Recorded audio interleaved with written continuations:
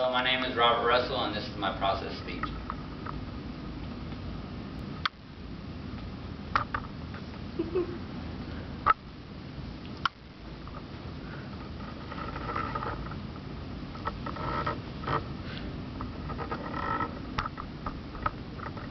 Today I want to help you to try not to become a statistic from shoveling snow. Shoveling snow can be very physical and it can be very dangerous.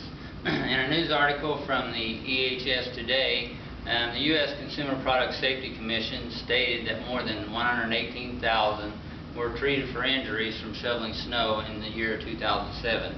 Also in that same year there was 15,000 that were treated for injuries with the use of snow blowers. Many times the chore of shoveling snow around the house and removing snow from sidewalks or driveways is just looked at as just another household chore. Many times we look at it that way, and shoveling snow requires heavy lifting and can be very dangerous due to it being a physical activity. So we need to be prepared when we're shoveling snow. If we're not normally involved in a daily exercise activity, we might not be properly physically fit for shoveling snow. So we need to be prepared. We need to prepare our bodies before we go out and shovel snow.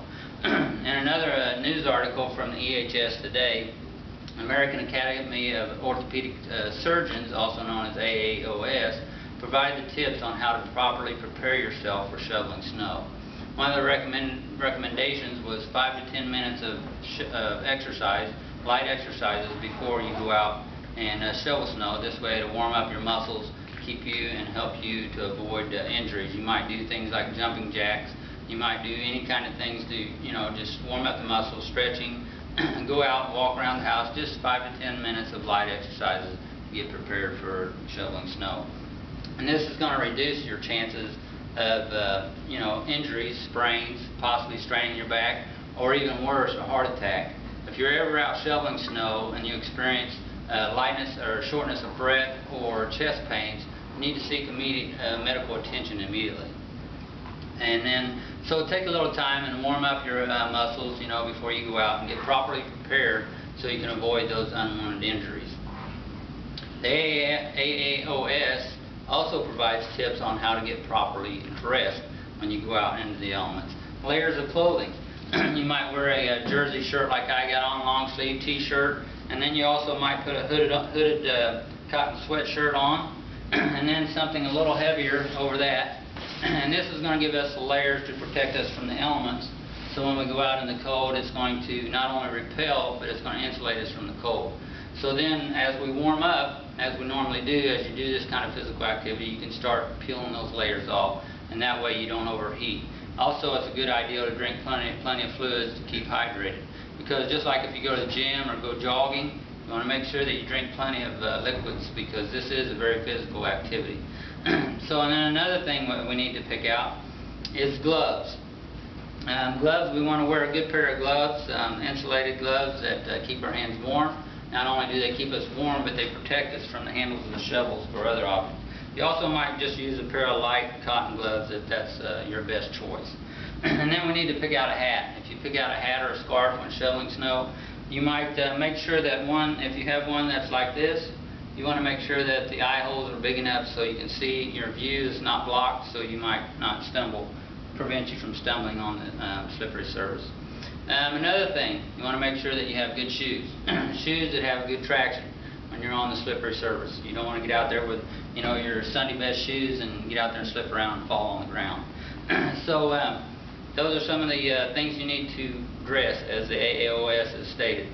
They've given us some good tips on dressing. So you're all limbered up, you've got your muscles warmed up, you've got on the right clothing. Now it is time to pick out the proper shovel. You have many different types of shovels. One of the best shovels that I think are what they have recommended is the plastic shovel. The plastic shovel is lightweight. You don't require much effort to move it in the snow. A good choice. And another shovel is the steel shovel. It's a little bit heavier, but it gives you the edge here, the steel edge for scooping under the ice surfaces, or to maybe if you need to chop it up to move it. That would be a good choice. And then you have the smaller shovel. It's still metal. You got the metal edge, but notice it's just a small curved shovel, and it's good for pushing snow. Pushing snow is recommended above lifting, because once you start lifting the snow, that's where you get your injuries or strains. But if you have to lift it, lift it in small amounts. And then the other shovel is a choice is the ergonomically correct shovel. How many people in here has heard of the ergonomically correct? Just a few? I'd have to say that that's the first time I've ever heard it called that. And one of the things they call it that is because it's got the curved handle, and you can get a hold of it like this and a good grip, and it keeps your back straight. You bend your knees, keeps your back up straight, keeps you from going down with the other ones like you have to bend over. So they call that the ergonomically correct shovel. And when I was talking about the grip is important. If you grab this shovel and you grip way up here, you're not going to have much leverage. You need to get your hands spread apart, and that's why this handle's designed like that. Gives you good grip, gives you good leverage, gives you good balance. So another thing too to pay attention, not only the grip, but your feet. Where's your feet? If you stand with your feet close together, you're not going to do very well on slippery surface. So you need to be about shoulder width apart with your feet. You need to be bending your knees, and when you bend your knees, you can keep your back straight, and that helps us again to avoid injuries. So we're all warmed up, we're dressed, we got the proper dress, we're ready to go out and shovel snow. So in my closing, let's review some pointers. Okay, we're warmed up, we've got those muscles, ready to go out. We can go out and possibly and hopefully not become a statistic, and we can avoid those injuries. So we've got the proper dress, we've got the layers of clothing, we've got the gloves that protect our hands and keep our hands warm, we've got the hat that doesn't block our views, and then also we have the shoes that provide good traction on slippery surface. Another thing to mention is the best time to shovel snow is when it first comes down. If the snow is light and fluffy and you get right out there and get on it, it's going to be a lot easier to shovel than when it's compacted.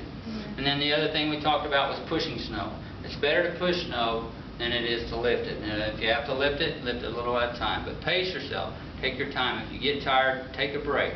But remember, if you're not physically capable of shoveling snow, get somebody to help you, or else pay to have somebody to do it. So the next time that you're shoveling snow, I hope you remember this process of shoveling snow safely. Thank you.